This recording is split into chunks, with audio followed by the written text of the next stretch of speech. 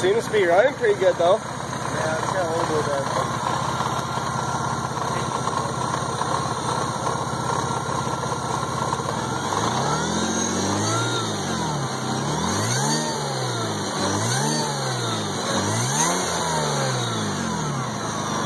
Revs up nice.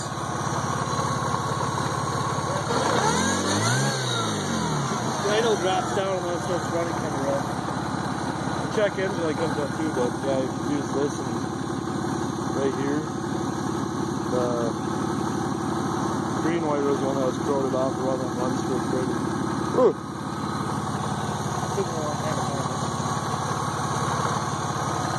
Yeah, it seems like it's running a lot better.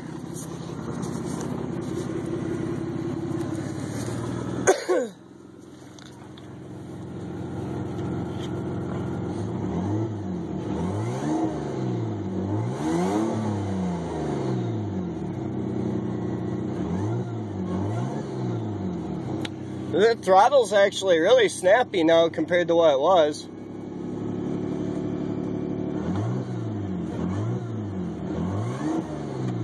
It zips right up there now. Cleaning up all the freaking connectors I found. Because there's a bunch of connectors with corrosion in them. So I cleaned up all those connectors. Pretty much every connector you can see on this side of the motor I cleaned up.